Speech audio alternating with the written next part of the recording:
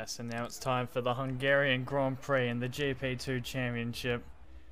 Qualified okay, starting on second place. Let's see how this race unfolds. Of course, this is only the highlights, as the full race would be massive, and it would take about 7 years for me to upload. Here we go. Starts quite tense, looking to get a win here. Had a horrible race at Silverstone feature race.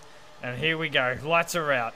Zampli on the left. Jacko gets a better start on the inside. A little bit tidy off the line, trying to squeeze through. Jacko's coming in on the outside there, squeezing his nose in. See if I can try and get through here.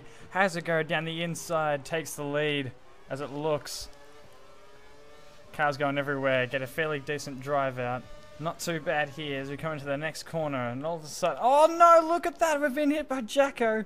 Jacko has hit me round. I'm in last place currently at this moment. I get around the inside of Jacko, but that is horrible. It's a horrific start there. Jacko, what were you thinking? Sticking your nose in like that. Any case, we come to the left-hander here. It's quite fast. Ooh, a bit of a slide there. Looking quite tricky. We've got Kid Buyers up ahead. We'll see, here we go. We're coming into the next chicane section. It's quite diabolical here. You can get it wrong and end up in the wall. We come through the left-hand sweepers. Closing in on the pack ahead are quite close together. However, still coming to the right-hand sweeper. I'm not doing too badly here. And I look, someone's off the track, and I think it's Zampli. Yes, it is. It's the Ferrari of Zampli. He's off, moves me up to 5th place as we round off towards the end of the first lap. Oh no, there's cars everywhere. As Danny gets taken. Oh, Kid Buyers up the inside, nearly hits me. Having a look at Murph, we both go wide. Kid Buyers is having a look down the inside. Can't get it done on the drive. Too much steering angle, I think. Use up the curves. Here we go. We've moved ahead here to the second lap. Murph's run wide. Dives down the inside to take 2nd place here. Away from him. Now, here we go. I've just set the fastest lap. And oh no! Nearly lost it. Nearly lost it in the wall. Here we go. We go back to the.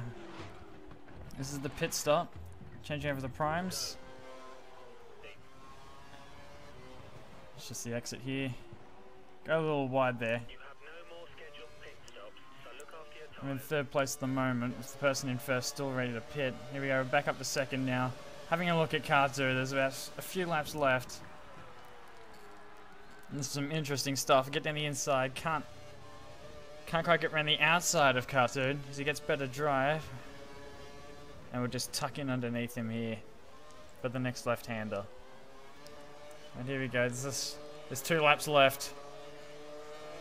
Let's see if I can try and get past him here. Get a good run. Can't quite get down the inside. Can't even get close to him to even make a move. He's driving so well, this car dude. Here we go, going to the left-hander. 2nd turn of the track. Been quite an interesting race so far. Let's see if we can try and get ourselves into a decent position in 1st place. Oh no, we've nearly lost it in the wall. Sliding around all over the place like there's some banana peels underneath my Pirellis. I'm not doing too badly here though as we go through these sweepers again after the chicane. Car 2 gets a little wide. He gets a little feisty.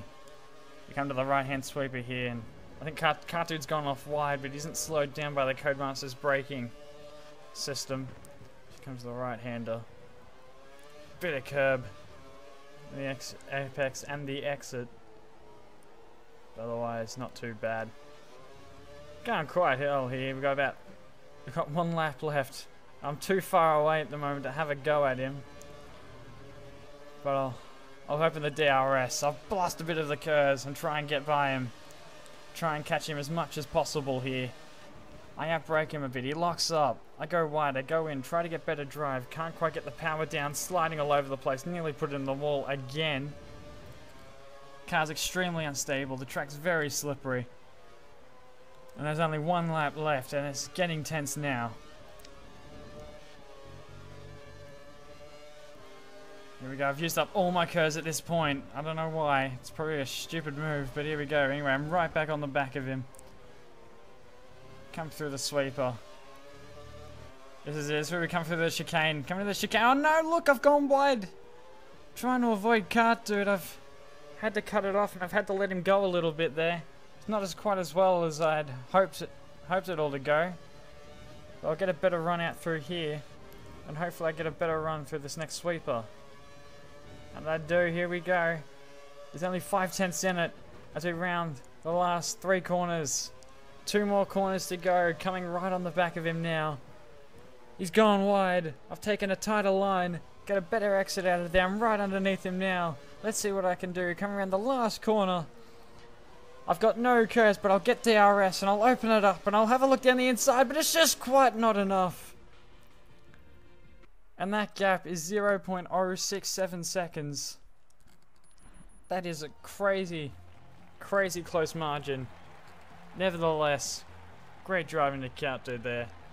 Couldn't quite finish it off in second, but not a bad drive from me considering I was in last place after the second corner. Right, now it's time for the sprint race.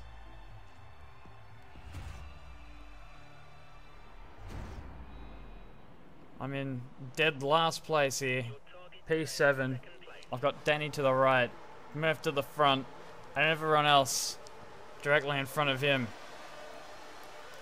And we get a nice run off the line here. Me and Danny sort of lag back a bit, but Danny sort of has a bad secondary to a start. They all get tight into the first corner. I choose the outside. Kid Bias has been taken out by, I think that's Cart Dude. Cart Dude's knocked around Kid Bias. I'm sitting in 5th place now with Danny Rocks behind me and Kid Bias obviously behind as well. Cart Dude goes a bit wide, but I can't quite get the power down as the car tends to slide through the apex of that corner on cold tires. Here we go. We're in the chicane. Murph's gone wide. Oh no! Nearly crashed straight into the back of him. Had to back off there. Murph's proven to become a bit of a mobile chicane. I'm definitely quicker than him here. So we go through the sweep and Murph's all over the shop. Trying desperately to keep me behind him. I've got enough pace though. I'll brake a little earlier to try and get a better run through this corner. He pulls away slightly. Giving myself a bit of room. Murph goes wide here. I haven't looked down the inside. Can't quite get the power down on the narrower turn. Murph on the inside. I'm on the outside here trying to get a crossover on him. Use a bit of the curves. No DRS at this point, so it's going to be close. Oh, looks like Danny Rocks has destroyed a vehicle. In any case, without the DRS, I look like, yep, I've made a move, gone straight down the inside. 4th place here. Not too bad from last. And we come to the chicane. This is a very good lap for me here. So far, let's see if I can finish it off and even catch up to Cart Dude a little bit more. Come through those sweepers. Get through the right-hander. Very smooth, very fast. Only 5/10 down now. I'm 1.5 seconds faster than my previous lap, and I'm already right on the back of Cart Dude here. I'm having a look, and I go down the inside. Oh, what a pass! Straight down the inside. Takes the tight line, gets a great exit out. That's 3rd place.